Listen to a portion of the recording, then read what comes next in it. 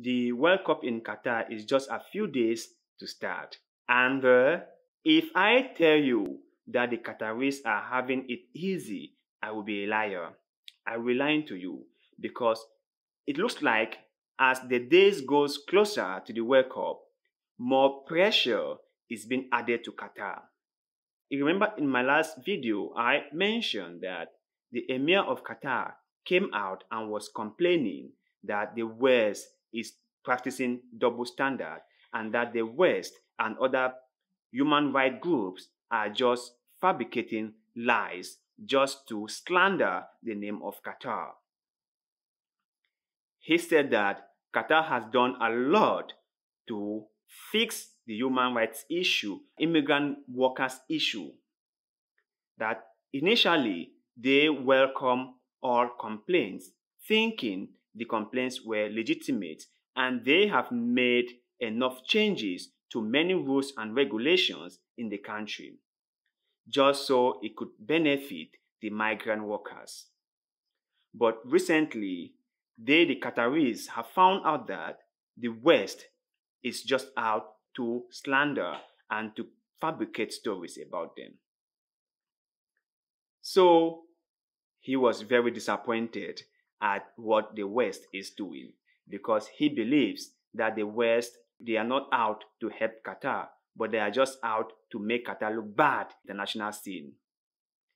So there's this other article that I'm going to share with you, and the headline reads, "Migrant workers in Qatar left in debt after being ordered home for World Cup to start."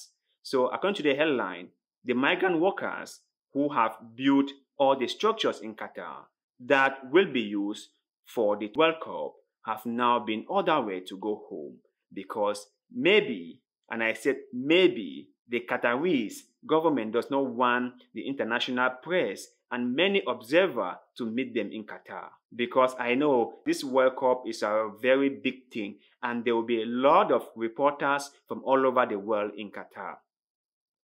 So maybe the Qataris authorities just want them to leave before the World Cup starts. Because if they are there when the World Cup is going on, they might say something that they were not supposed to say. So to be on the safe side, it's better to kick all of them out before the World Cup begins. But before we start with the article, let me ask you this question. Have you ever been to Qatar? Do you know of any person who has been to Qatar? Do you know of anyone who is still in Qatar? Have you heard stories about migrant workers in Qatar? If you have, if you've been, please share your experience with us in the comment section below. We would like to know what you think. So, leave your comments below. Now, let's continue with the article. Thousands of poorly paid migrant workers in Qatar are being forced to return home before the World Cup, leaving many fearing they will be left jobless, unable to support their families, and deep in debt. In some cases, workers say they have been sent back before the end of their contracts or without receiving their full salary or allowances.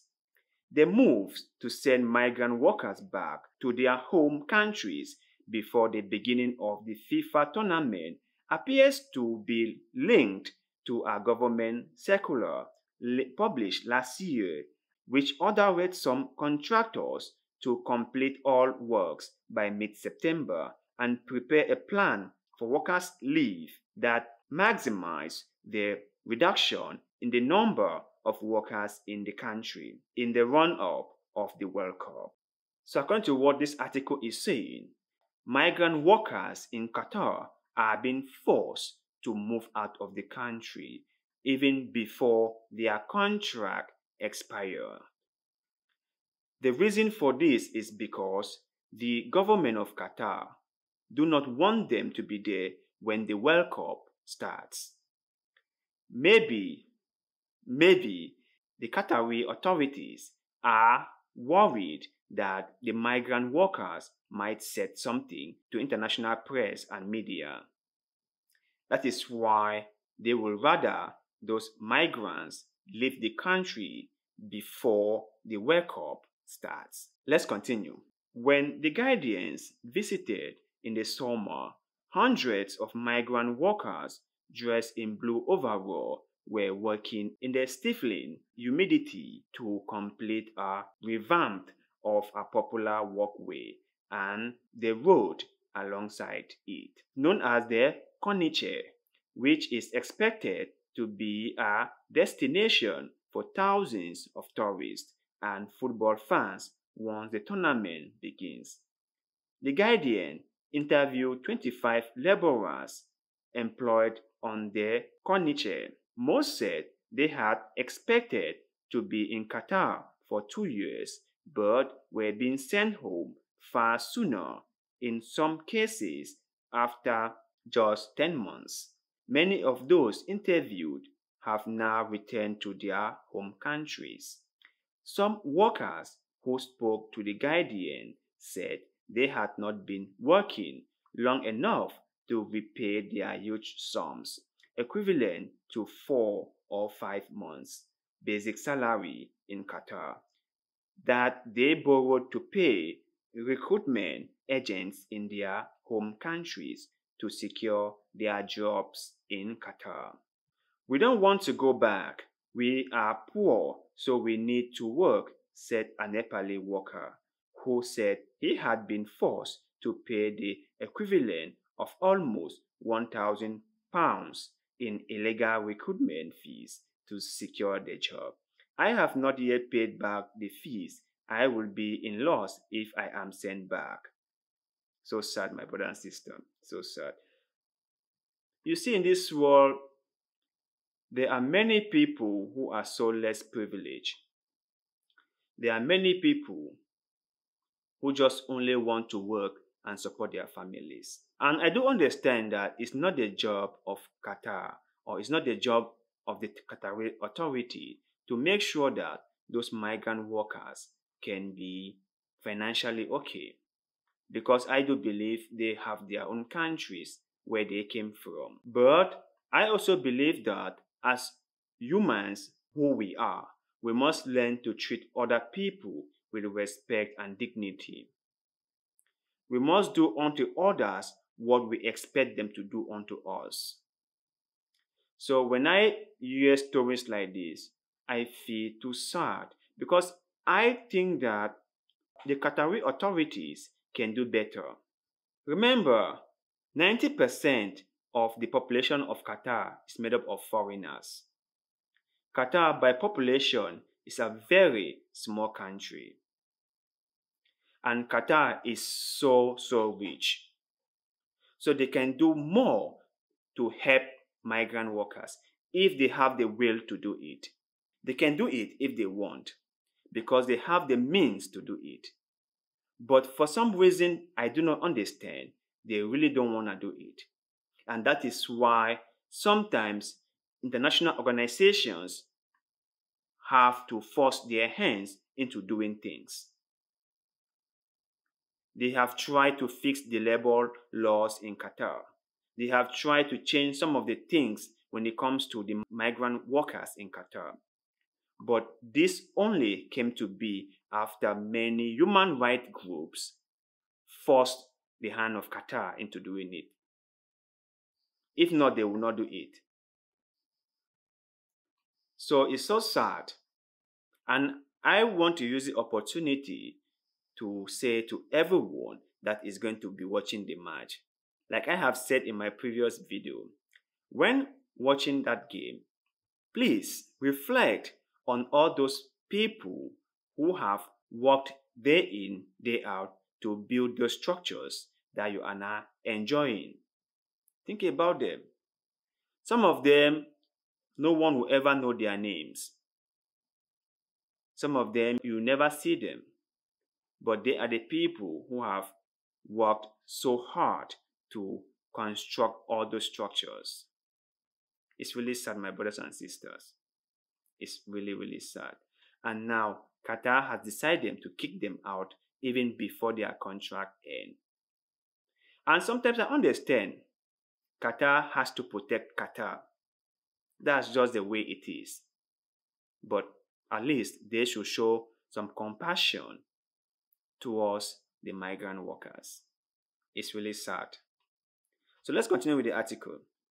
Others were in a state of confusion, saying they were being sent back but had been told they may be recalled after the World Cup. They are now facing up to 6 months with no salary while they wait to see if they will be able to return. All the workers interviewed said they had no choice but to leave. Many have already been sent and others are on the list. If your name is on the list, you have to go, one said. Many blame the World Cup for the sudden end of their work. Everyone will be sent back because of the World Cup. It doesn't matter how long you have been there, said one. What can I do? I am helpless. Ali said he paid an agent in India 100,000 rupees, that is about 1,050 pounds, to secure his job. To afford the fee, he borrowed money at a steep 10% interest rate, but calculated that over 2 years he could repay the debt and still earn enough to support his wife and 2 sons. But only 10 months after arriving in Qatar, he was now expecting to be sent home at any moment. I don't know when I'll be sent, but I know I have to go. 2 or 3 of my friends have already been notified, he said. Now, how will I survive when I go back? How will I pay back my debt? He asked, as he walked to a currency exchange to swap Qatari riyals for Indian rupees. So my brothers and sisters, these are stories from migrant workers in Qatar. The reason I am bringing these stories to you is because sometimes if you do not hear about these stories, you might not believe what is going on around the world. So these stories should serve you as evidence to let you know that there are many things going on around the world that require your voice, that required your opinion, that required you to add your voice to the call, in the hopes that things might change. The workers in Qatar, those who have built all the infrastructures in Qatar, are not being taken care of properly. So it's left for all of us to create more awareness about this, in the hope that the Qatari government will do something, will come up with a plan on how to compensate all those people who has helped in building Qatar. So to you guys out there, what is your take on this story? Do you think that the Qatari government should be responsible for these people, or their home country should be responsible for them? Do you think they deserve any compensation from the Qatari government and from FIFA? Let us know in the comment section below, because like always, we love hearing what you have to say. Please kindly like this video, share this video, subscribe to our YouTube channel, and follow our Facebook page. Little deeds of goodwill like this one helps the channel a lot, and we are very, very grateful. Thank you very much, and see you in the next one. Cut.